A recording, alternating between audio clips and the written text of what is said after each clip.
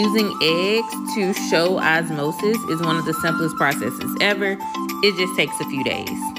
So what you see here is I have 3 different solutions: vinegar, water, and corn syrup. And there's an egg in each one for us to figure out the different scenarios.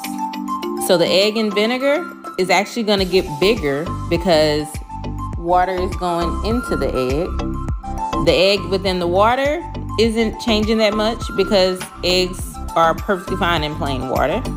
But in the corn syrup, water is moving out of the egg and into the corn syrup, so it should technically shrink. You can see just by looking at the vinegar and the regular water egg that it's a big size difference. Unfortunately, the corn syrup one didn't shrink as much, so be sure to use distilled water for the plain water egg.